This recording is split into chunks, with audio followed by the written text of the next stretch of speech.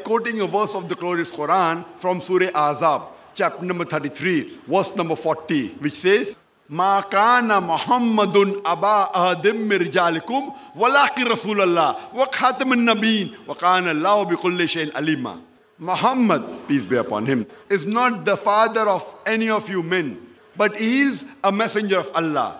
He is the seal of the prophets. Allah is all-knowing, full of knowledge.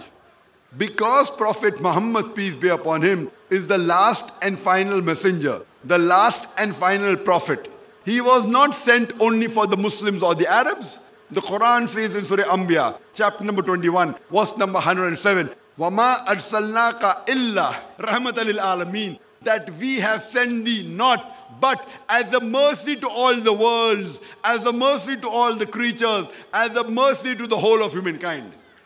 In Surah Sabah, chapter number 34, verse number 28, وَمَا أَرْسَلْنَاكَ إِلَّا كَافَّةً لِلنَّاسِ بَشِيرًا وَنَذِيرًا وَلَكِنَّ أَكْثَرَ النَّاسِ لَا يَعْلَمُونَ, that we have sent thee not but as a universal messenger, giving glad tidings and warning them against sin. But most of the humankind yet do not know. Muhammad sallallahu alaihi wasallam, because he was the last and final messenger, he was not sent only for the Muslims or the Arabs, he was sent for the whole of humankind. And the Quran says in Surah Sabah, chapter 34, verse number 28, but most of the human beings yet do not know.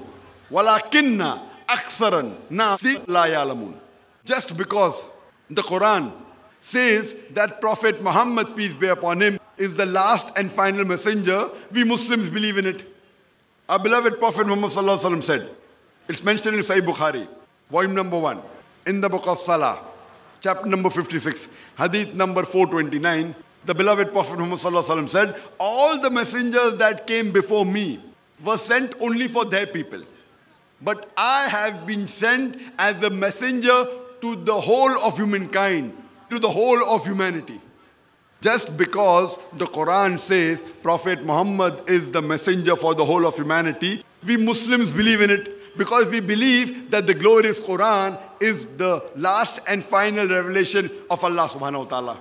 But the Quran also says, وَلَكِنَّ أَكْثَرَ النَّاسِ لَا يَعْلَمُونَ, but most of the humankind yet do not know. The non-Muslims, they do not believe that the glorious Quran is the word of Allah subhanahu wa ta'ala, is the word of Almighty God. So that's the reason they do not believe that Prophet Muhammad, peace be upon him, is the messenger for the whole of humankind. I've given a talk, Is the Quran God's word?, where I've proved undoubtedly with reason, logic and science that the glorious Quran is the last and final revelation of Allah subhanahu wa ta'ala.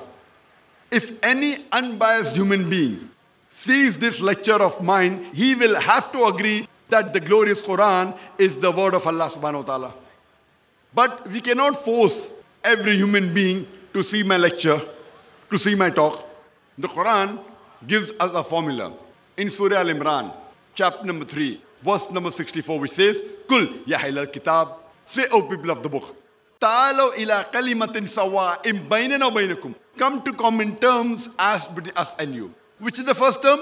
Allah na'buda illallah, that we worship none but one Allah subhanahu wa ta'ala. Wala nushrika bihi shay'an, that we associate no partners with him. Wala yattakhiza ba'duna ba'dan arbaban min dunillah, that we erect not among ourselves lords and patrons other than Allah.